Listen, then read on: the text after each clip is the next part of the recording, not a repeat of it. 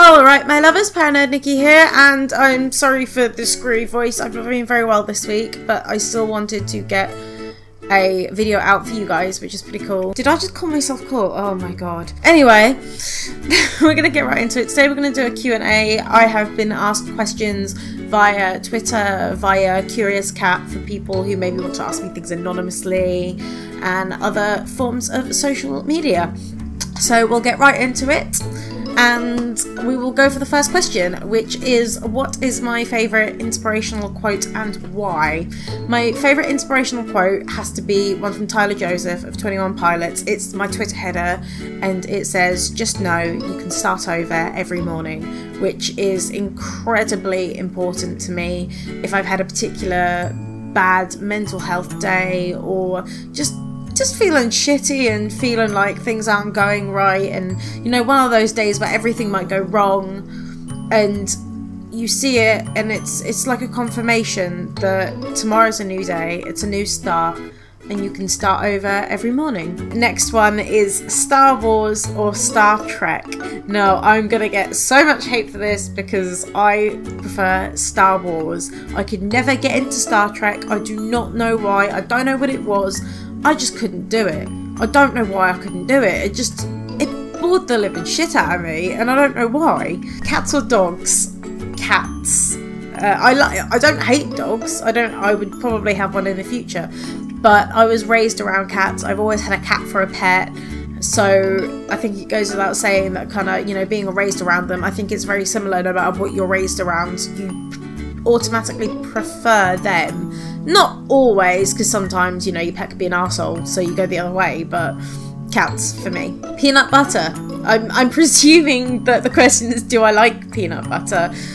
I'm really weird, actually. This sounds like a simple yes or no question, but I only like it if it's smooth. I don't like crunchy peanut butter. I will eat the smooth, but not the crunchy, and I've got no idea why I am like that. I just... ugh. How did I meet Fall Out Boy, and did I buy the meet and greet passes? And I'm gonna get so much hate for this. Yeah, I did. It's a very grey area, and usually I don't agree with meet and greets, which makes me an absolute hypocrite. But I really, really wanted to meet them, and I suppose that's kind of why companies and shit do it, because they know that people will always be willing to meet their heroes. I'm not saying it's right, but it doesn't matter. It's probably always going to be that way. There's always going to be someone willing to pay to meet their heroes, and as you know, I'm not saying that it should be that way, because it really, really shouldn't, but you know, I suppose it's just me being a massive hypocrite, and we'll leave it at that, really. Have I ever had a threesome? Oh, we're getting into the questions here. Yes. Sorry, Mum. Yes, but I'm not going to go into that. Bananas. Nana. I think I've got a pretty good idea who that's from. I like bananas, and screw you. Will I get any more tattoos? Probably. I love tattoos. I love getting tattooed. The only reason I don't have more tattoos is because I don't have much money. My favourite song and why? I don't really have a favourite song per se. It changes quite a lot. I will listen to one thing over and over for weeks on end, and then I'll move to another thing. I think it fluctuates with my moods. Right now, I went to see Bry last week, and he had a support act, Tessa Violet, and I'd not heard her music before. I'd not really watched her YouTube. She's a YouTuber slash musician, and I thought she was absolutely brilliant. She was the most adorable thing I've ever seen, and her music was great, and I'm absolutely obsessed with the song Make Me a Robot at the moment, and I absolutely love Sorry I'm Not Sorry as well, because it's the biggest fuck you song ever, and I love it. Am I single? No, I have a wonderful man I've been with nearly 3 years, and I don't plan on giving that up anytime soon, if he can put up with me. Would I rather go to prison for a week or be tied and tickled for an hour? I'm actually pretty sure I'd rather go to prison, to be honest. I hate being tickled. I love so many forms of physical contact. I love physical contact. But you tickle me and I will fucking kill you. I absolutely despise being tickled. we have the last question, which is, what is my sexuality? Oh, that question. The person did put, I don't have to answer this if I'm not comfortable. It's not a case of I'm not comfortable with it.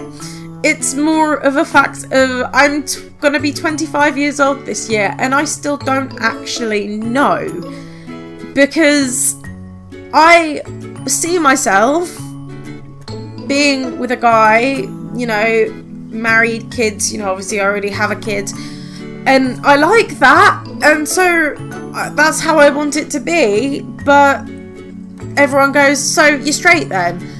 No, because I find girls really attractive as well. I've been with girls, I've slept with girls, I've all that jazz over and done with, and I enjoy it.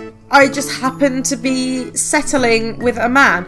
I think, like, and then people would go, well, then you're bisexual, which would be, like, you know, leaning towards, like, you know, heteroflex. There are so many these days. There used to be 3 when I was younger. It's not, I mean, I love everybody. I'm not saying that I'm gonna go in the street and fuck everybody I see. That's not what I'm saying. Don't even think that. I don't care if they're a male, a female, transgender, non-binary, anything like that. I don't care. If they're attractive and they're a decent person, I'm probably going to be attracted to you. It's more about the kind of person they are. I don't really know what this would be called, because when I was kind of growing up, you had 3. You were straight, you were gay, you were bi. So if anyone kind of knows what the fuck that is, then, you know, feel free to tell me, because I still have no idea. But yeah, that's my sexuality. I pretty much love everybody, as long as they're a decent human being. I will leave the video there. Thank you ever so much for all of your questions. If you want me to do more Q&A videos, don't hesitate to leave a comment below. Tell me if you want me to do it again, and if there's anything you want to ask me, and I'll put you in another one, because I absolutely love interacting with you guys. You can also hit me up on Twitter. Again, if you're a little bit worried about asking me something, I have a curious cat, so you can ask me anonymously. I suppose I'll leave it there then. I've been paranerdnicky, and I'll see you next time. Bye!